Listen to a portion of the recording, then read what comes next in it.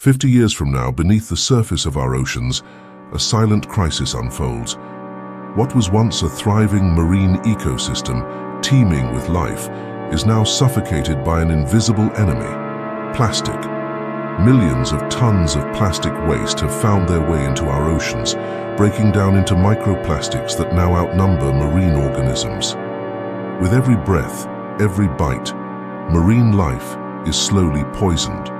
Coral reefs, once the vibrant rainforests of the sea, struggle to survive as their delicate balance is disrupted. Microplastics settle like dust on these underwater cities, blocking the sunlight they desperately need.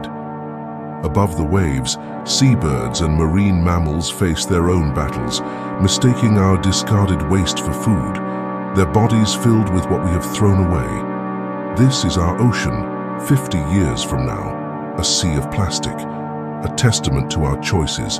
But there is still time to change this future if we act now. Our oceans, our responsibility.